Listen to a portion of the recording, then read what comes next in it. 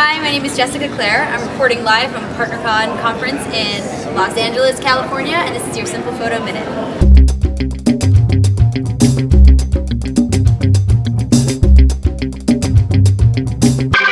So today I'm going to show you how to fix up a picture that might have a few little imperfections and a couple easy steps. It's really just about fixing up the exposure, the contrast, the color, and then salting to taste.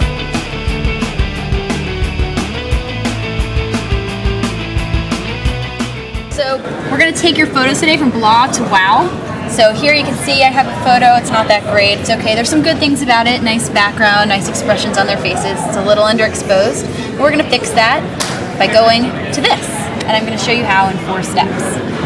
I like this photo because there's so many good things about it. It's such a good moment, but I don't really like the way that their faces are way too dark and it looks a little bit blue to me, and I feel like there's a lot more potential in this image than we're showing here. So the first thing that I do is correct the exposure, and I like to do everything on its own level, and I will show you how to do this in Photoshop. The second thing I do is correct the contrast, give it a little bump in the curves. Correct the color, a little bit of red, a little bit in yellow really brings out the sun flare but lets their faces stay clear. And salting to taste, just a little bit sharper, got rid of where there was a little bit, you can see sun flare right here, got rid of that, and so now it's an image that I would be proud to show a client or hang on the wall. Okay, the first thing, as I said, that you need to do is to fix your exposure. I like to do this in levels, right here, and I just slide the mid-tone up. I'm just looking at their faces right now. The faces are really the only thing I care about right now. So I'll slide it up till I think their faces look good, and then I'll just hit OK.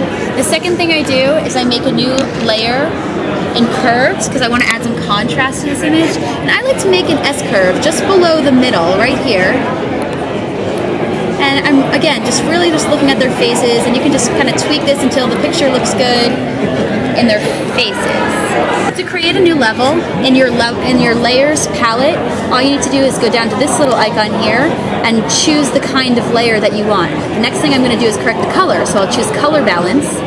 And because this is a really warm image and I love the color in the background, I want to enhance that. So I'm going to add a little bit of red and a little bit of yellow, and really you should just watch the image and do whatever looks good to you. I like my images a little bit warmer than most people because I really like a lot of sun flare, so that's enough for me. I see a few other little things wrong with this image. I don't like the way this flare looks here down on this jacket, so I'm just going to take the clone stamp at about 80% and make it a little smaller there, and clone a sample from his jacket. It's all black down there anyway.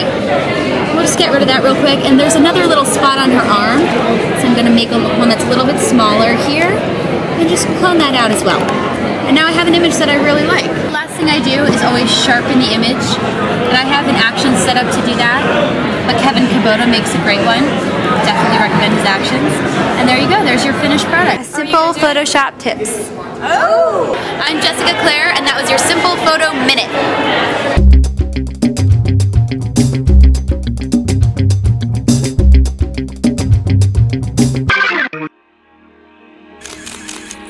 Photocastnetwork.com, your photography resource in the potosphere.